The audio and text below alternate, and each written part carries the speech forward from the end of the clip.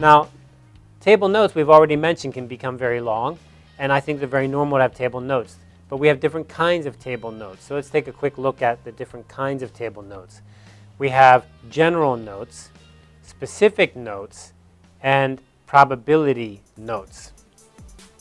General notes often qualify, explain, or provide information, provide some more information to help the user understand something. So these are kind of like general ideas, letting me understand more about the table or why things are in the table or what they mean in the table.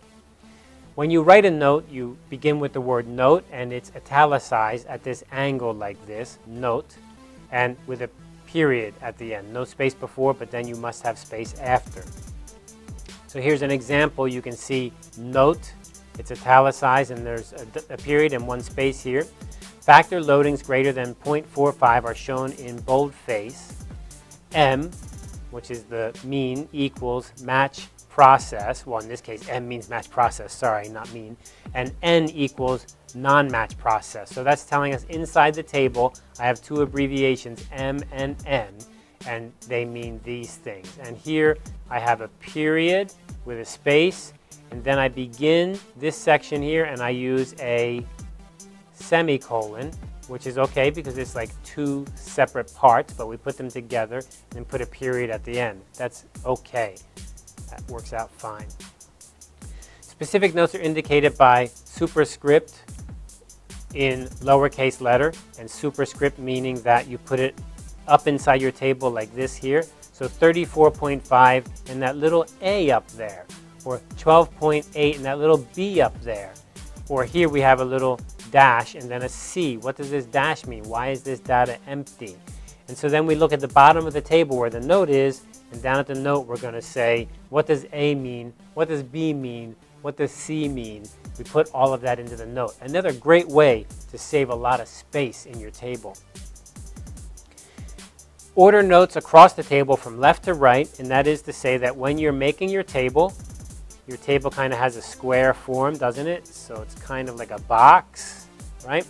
And so you probably want to begin with your A up here, and then you want to have your B, and then your C, and then your D notes, something like this. So order notes across the table from top left to right. And then probably if you have another row, if you have more notes, then C, and then D, and then E. So you're kind of moving down that way, making your notes. Table footnotes can show specific notes listed by a letter. So again, we can have them listed down at the bottom of the table. You can have your note. You can say something. But then you can also say A and then B. What are these things separately? And that's the table footnote. So for example, here we have A is actually N equals 25 is a note, and then B, the participant did not complete the trials. So those are the little footnotes we can add. What about probability notes? Probability notes, of course, are your P is bigger than, or your P is some kind of probability 0.01, 0.001, something like this. So of course in statistics we use this all of the time, and this is called your probability note. And this goes at the bottom of the table. Now the best way to do this is here, P equals, and then put the exact probability. Now actually researchers don't do this very much for some reason. A lot of students don't do this very much. They run their software, they run something like SPSS, and they just quickly say, well, the probability is less than 0.01 or 0.001 or 0.05, something like this, because that's what they set the probability at inside the test. But you know, that is not the way we should be reporting probability. We should be reporting it as the exact number. So APA recommends the exact number.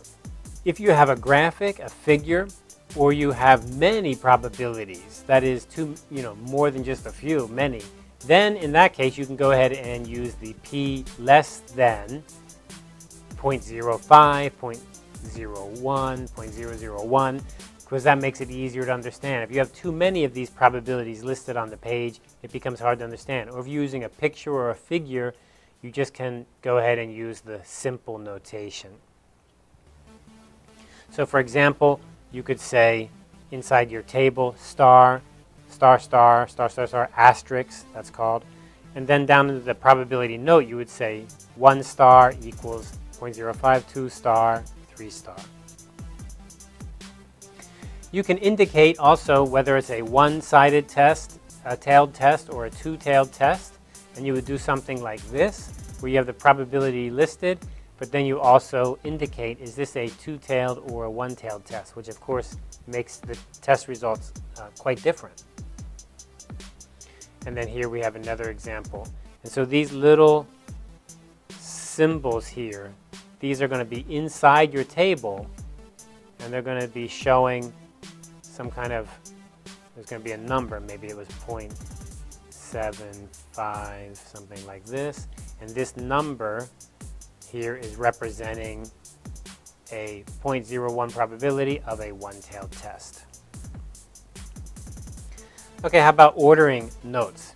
Well, the way you order notes, because you can have many notes, as you saw that last example really had a ton of notes. How do you put notes together? Well, you can order them in this way.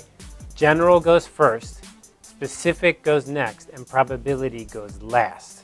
So that would look something like this. A general note, and then a specific note, and then your probability note. So that's keeping it nice and simple. And you can see that very quickly. If you look at a table, you look at the notes, you look at the bottom of the notes, you can see the p-values, the probability values, because they go last. So how can you use notes to save space? Here's an example. On the left side, we have this group, and then N, anxious, depressed, control, 15, 15, 15. And of course, this is interesting. We have the N, which means subgroup, right? So the total N is actually 15 times 3. That's the total group, the total sample size. So we've broken them into 3 subgroups. So we use N. But they're the same. So why not make the table smaller? How? Just say group. What is a group? Make a note. In this case, A is N equals 15. 15 people inside the subgroup. It's a really great example of how to save space. A lot of space saved. Basically, you have a whole extra column cut off of the table. All right, now, that's a lot to kind of input. These tables can get very complicated, very hard, very fast. Let's go through a checklist of what should you do when you're making a table to check that you've done things correctly. First of all, is the table necessary? Does it really help to understand the data? Supplement file, maybe. That is, can you maybe add other information that you don't need to put into a table that can go into an appendix or somewhere else? So if you're, especially if you're doing a thesis, I think I see students do this a lot. They have all this data and they put it right into the middle of the thesis. This makes reading it very hard. Actually, this should probably go inside of an appendix or actually supplemental information. When we're publishing papers with a journal, we can have large amounts of information, of data, and we don't want to put it inside the paper because there's limited space. And we can actually have a web link, an internet link that picks up the paper, or the journal publisher can have supplemental files where they can get more. Often for my papers, I include videos, but you can't put a video inside the paper, so it's supplemental material. There's a link at the publisher where users can go and see the video. Consistent presentation. Do all your tables have the same kind of look and feel? Do they have the same kind of design? Are they consistent? Do they use the same kind of capitalization? Do they use the same kind of decimal point placement, the same kind of statistical power? Are they all consistent? Is the title of your table brief and clear? Does every column have a column heading? Are the abbreviations explained? That is, anything that's abbreviated, do you explain it well? Do your notes have an order? That is, do they come general, specific, probability? That's the order they should be in. Did you follow that order? And you should have no vertical lines. That is, inside the table, you should not have vertical lines. You do have some horizontal lines, but it's just at the top and at the bottom of the page, of the table, not everywhere in the table. And no vertical lines, no vertical lines. Is credit given? or acknowledgement given, or did you get permission for anything that's being reused from somebody else?